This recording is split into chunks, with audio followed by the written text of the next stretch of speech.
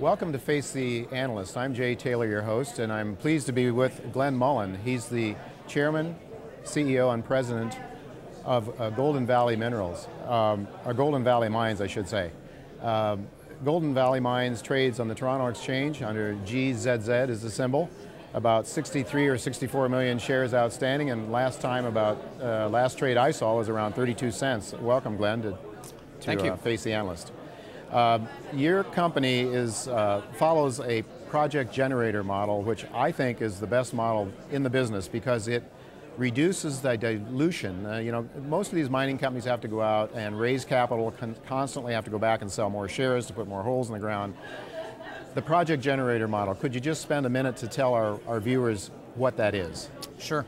Well, Golden Valley, I really like to describe it as the public version of what a prospector does.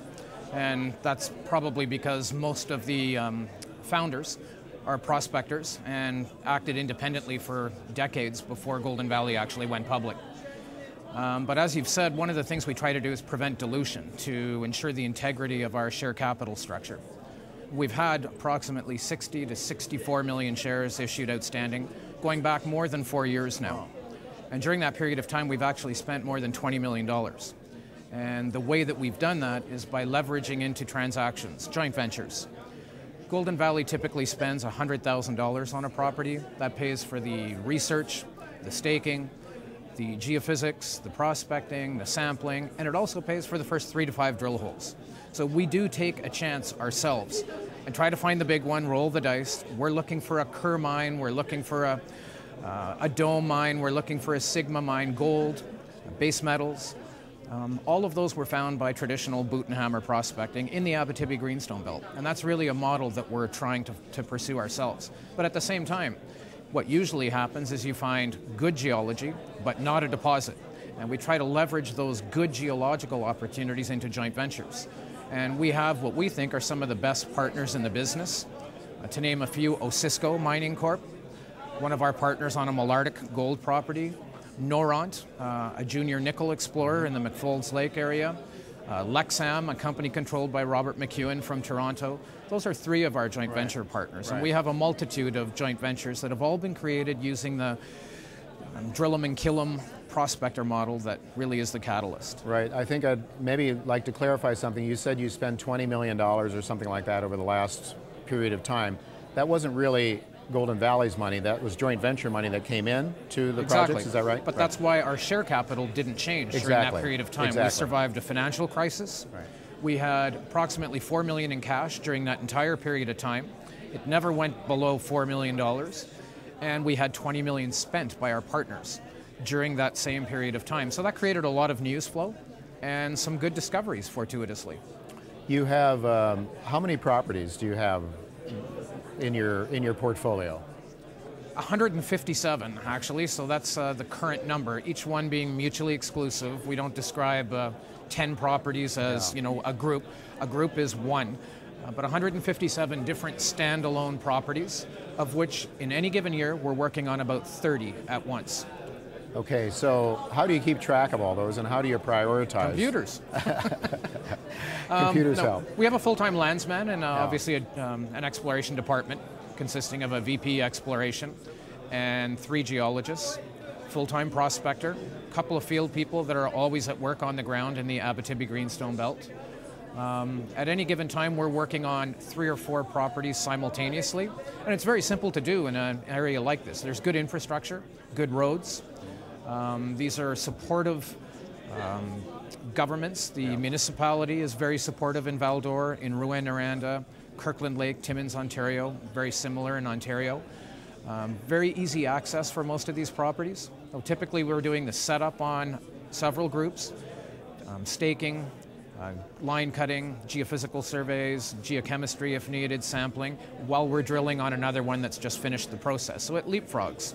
It's systematic, it begins after Christmas and it continues 12 months in 12. So you're using your intellectual capital, as it were, the early exploration work, the lower cost part of it, to define a geological target that looks really good, and then bring in somebody else to do the high risk drilling, and that's the model essentially. But only after we've done the initial drilling ourselves. We're asking our shareholders to take the chance that the highest risk and the biggest reward come from being in early on a discovery. So at the time that we stake it and drill the first 3 to 5 holes, we own 100% of the property. And that's the risk. And usually what happens is you find good geology, good enough to leverage into a joint venture, and the partner then spends X million dollars. We spend 100 grand, they spend several million. It's a good model for us. Good. So the Perestroika is a project, a property that's caught my attention recently because you've had, I guess that's an example where you do the first couple of drill holes yourself, and those numbers come out pretty good. Are you looking then for a joint venture partner to come into the Perestroika and start putting some serious money into that property?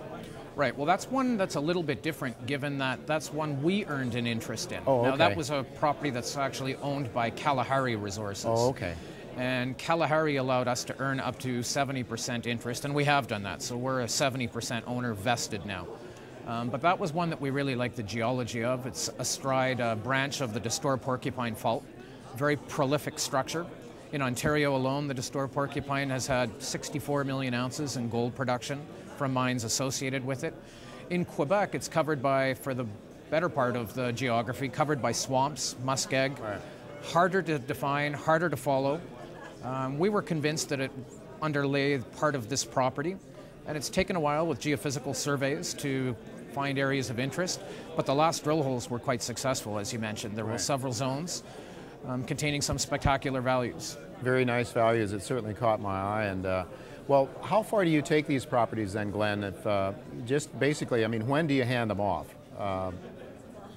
Typically after spending just about $100,000, and $100,000 is usually enough on a relatively small property to do the early stage work, the geophysics, the prospecting, the sampling, and the drilling of the first 3 to 5 holes.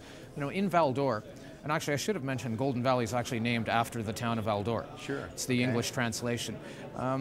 Golden Valley, you know, we leverage into these opportunities because $100,000 is enough to pay for up to 6 drill holes. We have the lowest costs in Canada in and around Val-d'Or because the drilling companies are based here.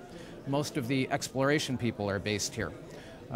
The assay labs are located in and around Val-d'Or and the Abitibi Greenstone Belt. You can do a lot for $100,000 here that you couldn't even contemplate in northern Canada, or for that matter in most other provinces. Because of that infrastructure, it creates certain opportunities in its own right. Like the mines office in Val-d'Or, the Ministère des Ressources Naturelles, there's a huge resource that's available, funded mostly by the Quebec government and available to junior explorers. Do you have, with so many properties, how is an investor supposed to, or let me phrase it this way, do you have some properties that you think investors should be focused on as the most likely ones to catapult your company into a household name? Well, I think it's management's job to basically keep investors focused on what we think are the properties that offer the best near-term potential. There's 2 ways that we do that. One of them is we do fund work on our own properties ourselves, the ones we own 100% of, and we leverage into joint ventures. The joint ventures, to name one, Osisko Mining Corp, who have earned a 70% interest in one of Golden Valley's properties.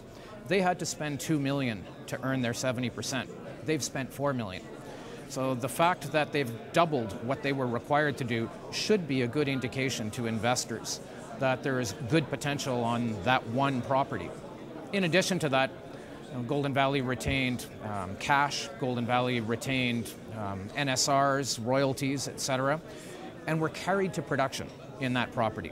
This is quite unique in not just the junior resource sector, but in the mining industry, to actually be able to obtain a carried interest. So in that one gold property, located astride the highway that you came in on from the airport, we have a 30% carried interest, right to production. So they've spent $4 million to date, and they're still spending money. They're still drilling with multiple rigs. We expect by year end that they should be in a position to announce a resource on that property, leaving Golden Valley with a 30% carried interest. This is really a great position for a junior company to be in. What is the name of that property, Glenn? Malartic CHL Prospect. Okay, so that's one that the viewers should keep their eyes on. My subscribers should watch very carefully for some news, drill results coming out of Osisko and yourselves. So. And there's already been 4 zones defined with work that's been done over the past 2 years by Osisko. The Jeffrey zone being the one that looks like it has the best near-term promise. the Nori Zone, which was known historically and partly mined in the 1960s from underground, the Shaft Zone, and the Mammoth Zone, all outlined and work done over the past 24 months. Is there a resource there yet, or is that still to be calculated? No, that's being calculated by calculated. Osisko based on current work that's still ongoing right now. Very good.